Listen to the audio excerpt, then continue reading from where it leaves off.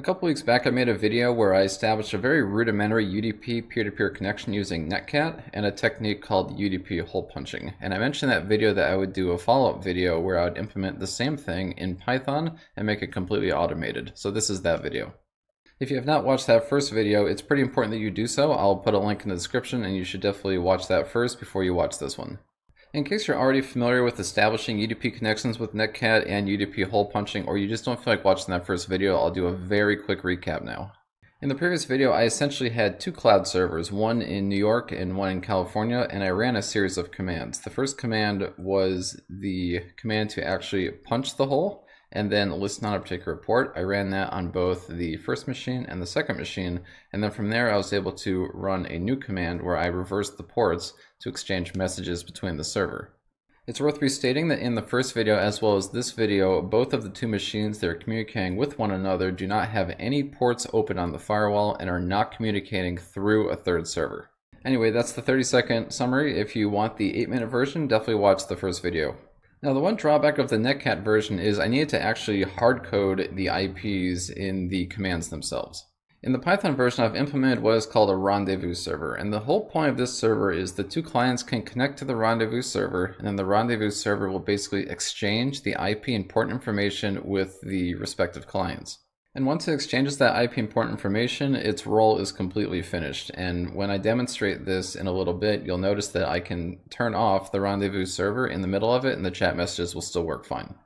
And the code that makes this happen is pretty straightforward. Listen on UDP 55555 and then wait for new connections. Once a new connection comes in, then add it to the client's list. Once the client's list has two elements in it, then take both those clients and exchange it with each server. And once it exchanges the information with the two clients, then it just kind of starts over.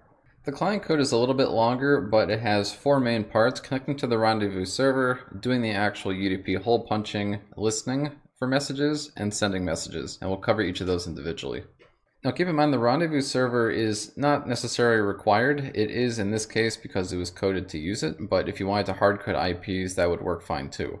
This is just a nice little upgrade that I wanted to do just because I thought it was neat. Now connecting to the Rendezvous server acts more like a client-server connection than it does a peer-to-peer, so the code reflects that. The first step is to just connect to the Rendezvous server and then wait for it to send data. Now remember, back in the server file, it's going to say ready once you connect, and then once there's two clients, it's going to send the IP and port data to both. Once the client detects that the message ready was sent, then it's going to output checked in with server waiting. Now, if this is the first client, it's going to actually wait. Sock.receive is going to be a blocking call, meaning that the code's going to stop right here. Once the second client connects and it's ready as well, then this is going to resolve with the IP and port information that the Rendezvous server sends down. And after that, we're just unpacking IP, source port, and dest port. And this comes directly from here. It's the same format. So I just want to demonstrate real quick what we've done up to this point, connecting to the Rendezvous server and having that server exchange IP and port information with both clients. I have three terminals here. These are three individual machines. The first one is server. That's going to be our Rendezvous server. And then we have client 1 and we have client 2. And this is going to be the two peers that are going to talk to each other. So for the server, we can start the server code and that'll just sit there listening. For the client 1, we can do client.py and you can see it connects. Connection from IP and port, connecting to Rendezvous server, checked in with server waiting.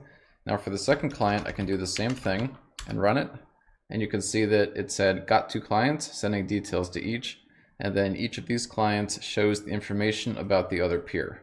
And at this point, the Rendezvous server has served its purpose, and both of these clients has the proper information that they need to establish a peer-to-peer connection with each other. Now for the UDP hole punch, the listening and the sending, this is going to be the Python implementation of the respective netcat commands. So what I've done is in each section, I've supplied the actual netcat command that I'm replacing. So step 1 is to do the actual UDP hole punch. To do this is pretty simple. Create a new UDP socket, bind to the source port, and then send just any information to the IP and dest port. The next step is to listen for messages. We're going to do this operation on a separate thread. So we're going to start by creating a UDP socket. We're going to listen on the source port, and then in an infinite loop, we're going to wait for that socket to receive information. When we get that information, we're going to print it out to the screen. The The last step is actually sending messages. So for this, we're going to create a new UDP socket. We're going to bind to the destination port instead of the source port. That's because the sending process, the ports are reversed. And then in infinite loop, we're going to ask for the message to send, and then we're going to send that to the IP and the source port. That's it for the code. The only thing left to do is to test it. So for the server, just like before, we'll start the server, and then for each client, we're going to start the client. So I run that, it says checked in, waiting. It's waiting for the other client to connect. So once we run this, then it says got 2 clients, sending details to each. Now at this point, I should be able to chat. Hello, how are you? And you can see it shows up on the other client. And then I can write down here, you know, I'm great.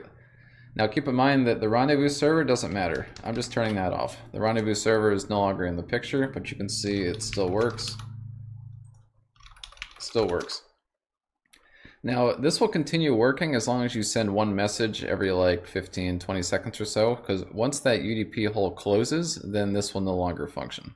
And although not necessary for this demonstration, if this was a real chat application, then one thing that it should be doing is exchanging keep alive packets with each other just to keep that UDP hole open forever. Because although it only lasts 20, 30, 40 seconds or so, if you send a message through it, it opens for another 20, 30, 40 seconds. So it's been about a minute. We'll see if it's still alive. Are you alive? Oh, so it's actually still working. Eventually that will time out, but just not yet. What's cool is this code should work with any 2 computers, any 2 clients, with any network configuration, and pretty much any firewall with the exception of blocking outbound UDP. Of course, that wouldn't work. I got a couple comments on my last video, people saying, well, you could just open the ports. And yes, that's absolutely correct. But if you did that, that kind of defeats the purpose of peer-to-peer, because what you've created at that point is just a client-server relationship. With this requires no port forwarding and no special firewall rules. I did not do anything special to make this work. I just put the code on 2 freshly created virtual machines on DigitalOcean, and I just ran them. And that's all for the video. If you want more information on the netcat version and UDP hole punching in general, you can watch the first video I made on this. Otherwise, if you have any questions or feedback, please leave it below in the comments. Thanks a lot for watching. See you in the next video.